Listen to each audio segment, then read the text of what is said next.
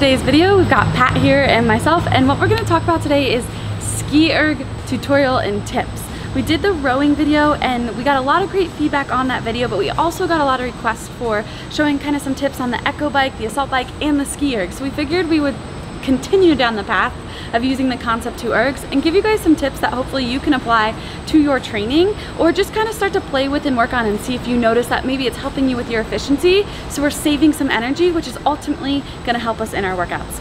So today, Pat is going to demo and talk you through this and kind of give you just a little bit of tidbits to help. All right guys, so this is a much less frequently used piece of equipment. There's some similarities with a rower or any of the Concept 2 pieces of equipment, but there's some things definitely specific to this since we're obviously pulling like a ski and not sitting like a rower. Again, more than anything, I think efficiency always wins and kind of trumps everything. Also consistency. So efficiency meaning that we're not wasting any movement, and consistency meaning each stroke or pull with our ski handle is the same as the one before it and as similar to the one after it as possible. And that's gonna mean that we are being as efficient with the fan and not ramping it up and ramping it down, ramping it up and ramping it down. So as much as we can keep either that calorie number or that meter stroke number exactly the same, that means that the momentum of the flywheel is doing the least amount of work as possible. The analogy I would give is like, we all know that feeling of like pushing a car out of the snow, and breaking momentum is the hardest part. But as soon as you get it going, it's like, go, go, go, just keep pushing. And there's a very similar thing that's happening with that wheel.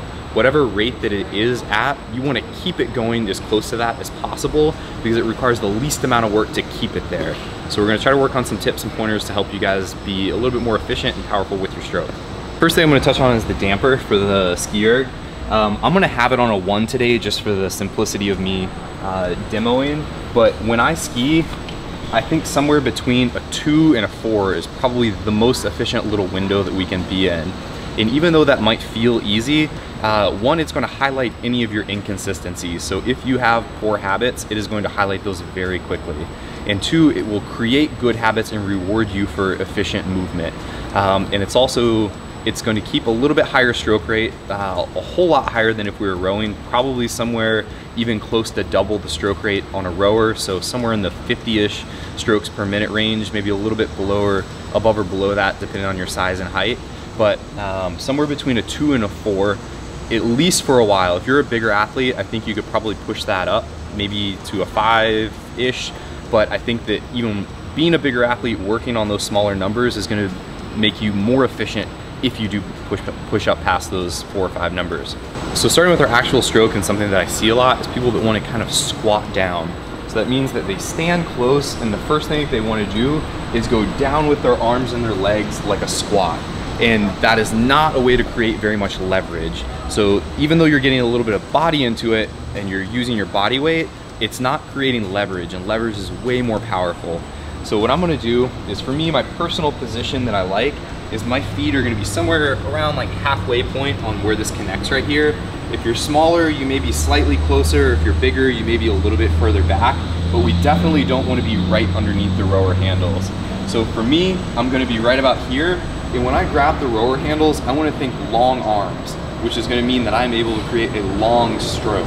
And the first thing that's going to happen is my hips are going to go back. So I am hinging, I'm loading up my body weight, and from my hips going back, my next move is going to be a crunch and a pull with my arms, and my finished position is going to be through my pockets. And the very first thing that I'm going to do at the bottom of my stroke is I want to get my chest back up to the top. My arms will follow second, and that does 2 things. It gives the flywheel a second to catch up with the string, and the second thing that it does, it gives me an opportunity to get to a position where I can now breathe effectively. I don't want to be taking my breaths with a closed chest. I want to be breathing when I'm nice and open, and I can take that breath in the time that it takes for the rower handles to retract. So now talking about where the power is actually generated in our stroke, and probably 80% of the power is generated in the top 50% of our pull. In the last 50 probably only generates about 20%. So all of our work is being done from here to here. Our follow through is just kind of finishing the stroke and continuing what we've done from that first 50%. So I am loading up, my hips come back, I'm putting my body weight into it as well as crunching and now pulling with my arms. and my follow through just takes what I've done to continue that fan speed going while I'm retracting and the handles are going back up to the top. So next thing we're going to touch on is bracing. And bracing is kind of the same thing that happens when we initiate our hips and then start to pull.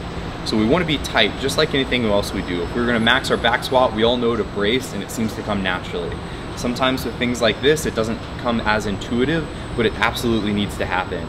So what you almost want to think is like, if somebody was about to punch you in the gut, you intuitively brace for that punch. And that's almost what we're going to be doing right here.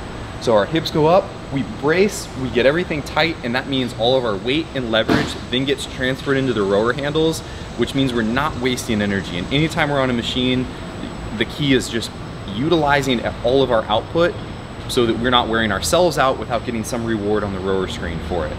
All right, so one of the last things to think about, which is important, is the start. So when we are starting, the fan is not moving at all. So we are starting from a dead stop. So that first pull is going to be the hardest pull.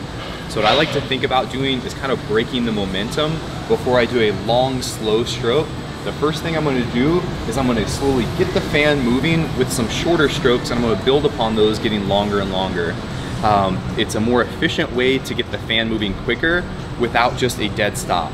I am going to show you guys what that looks like to build momentum over the course of the starting pulls before we get into our regular consistent stroke. So I'm going to start with about a third, build to a half, and then a full.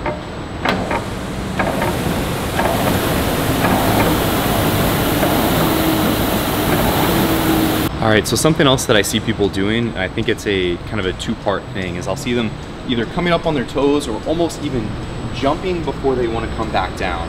And it's not wrong to come up on your toes, and that can mean that we're taking a nice long stroke, and that's totally okay. But I think a lot of times what that's indicative of is somebody's damper actually being too high and them doing what they can to just create some momentum getting that down. And I think that it would probably almost naturally change with a lower damper, but we do want to think long stroke, and if that means you happen to come up on your toes, that's totally fine. I want to show you guys what it looks like from start to kind of into a smooth, consistent stroke, the best that I can. And it certainly doesn't mean this is perfect, but it works for me, and I think for at least a beginner's guide, it could hopefully add some value to you guys.